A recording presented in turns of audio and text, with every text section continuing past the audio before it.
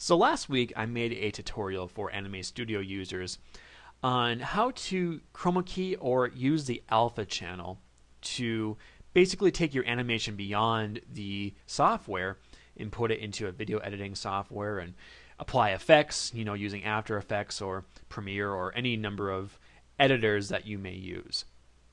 And so I showed the benefits to that and how to do it. And I don't want to, of course, forget my Flash viewers out there. So this tutorial is for you guys. We're basically going to look at how to do the same techniques, but in Flash.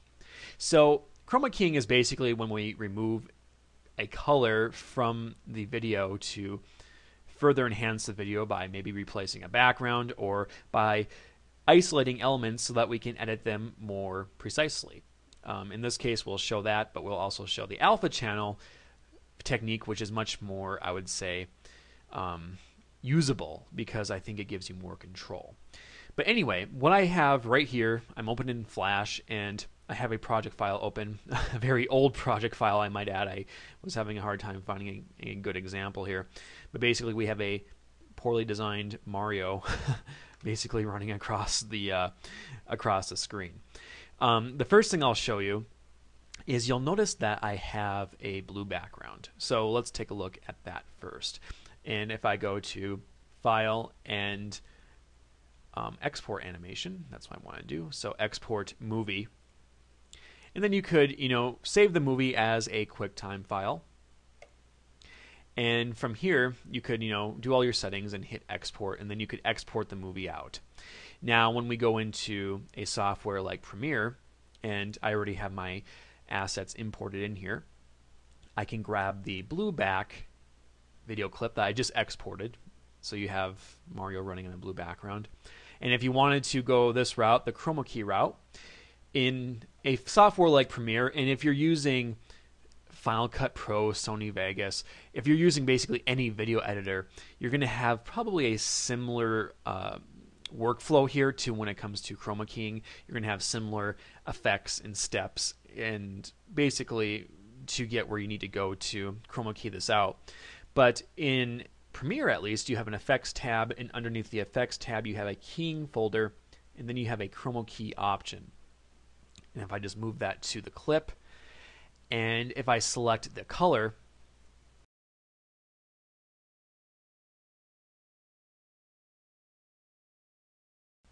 the eyedropper tool, I should say, and click on the blue background, I can eliminate the blue background, and then you could blend and stuff. And then you could go from there and try to fix it up and kind of get the Chroma Key thing going on. And you could then add in, let's say, for instance, a background, which I don't know why. I just grabbed a background here. You could add in like a starry background or something, and you could go from there and have something different going on. So that's one way you could do it. That's not how I recommend it though, because again, you kind of have the blue areas still forming here over the hills and sometimes through Mario and the clouds and that sort of thing. The clouds aren't transparent as they originally were in Flash. So let's take a look at how to create an alpha channel so that we can basically do this in a more clean way, I guess. So let's come back here to Flash, and the first thing we want to do is get rid of this background entirely. So let's say you have an outside background like I do. You have a sky.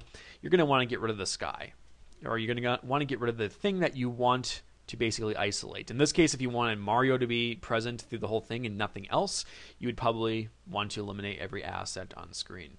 So once you've done that, you can go back to File and Export Movie, and you're going to go through the process here. You're going to want to make it a QuickTime file. Hit Save, and the key here is to click the Ignore Stage Color button, because this will generate the alpha channel, and that's what we're going to want here. And also with the QuickTime settings, I usually use animation as the codec, but you can choose anything that you would want to use that would work for you. I use animation because of the color aspect, but there's many different codecs out there you can try. So try animation first. If it doesn't work for you, try something else.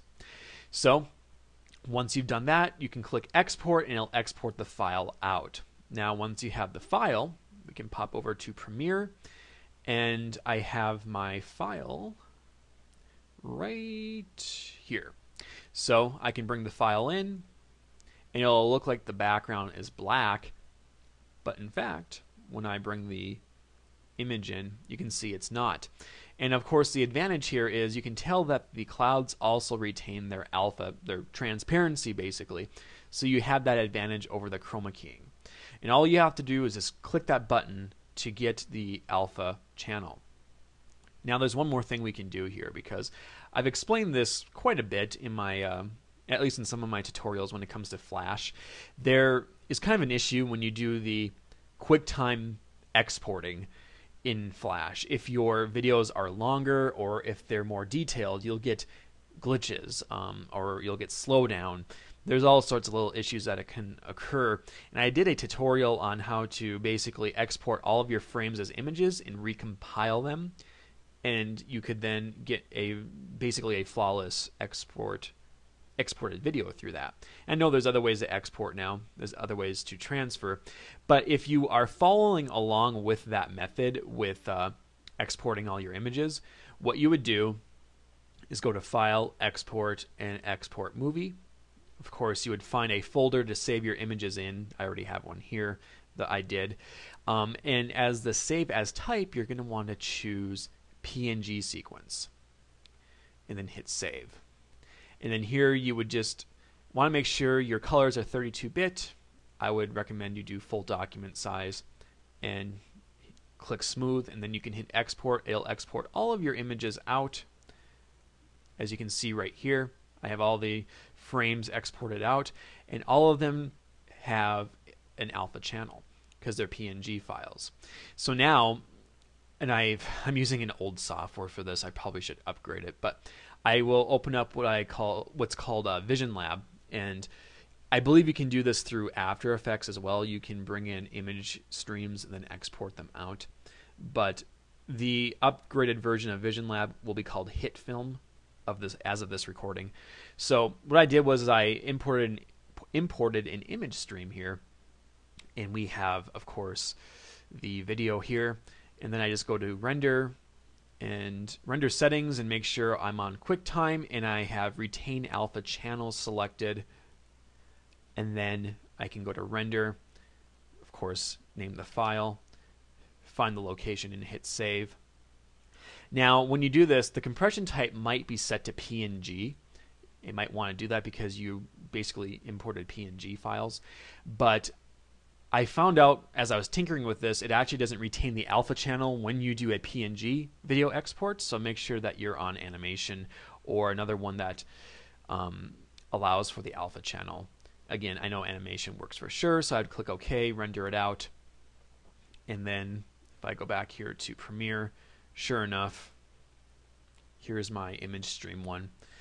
I bring it in, and you can see it also retains the oops, I better position these correctly. You can see that it retains the alpha channel. So that's just another way to do it. But anyway, that's a little bit about how you would do the alpha channel. It's basically just a one-click thing, but I thought I would show you a few different ways here that you could achieve the effect, because some people still might want to do the blue background or the green background for the chroma keying, or they might want to do the image export, and basically, you know, a few different options here for you to play with. So anyway, if you guys are looking for more free Flash tutorials or animation tutorials, Anime Studio tutorials, you can visit my website, incredibletutorials.com. If you're looking for premium lessons, I also have incrediblefiles.com. Those are more extensive lessons that you could check out. I also have incredibletutoring.com, which allows you to sign up for private tutoring so that we can work with your project one-on-one and get you on the right track. So anyway, thanks for watching, guys, and I will see you next time.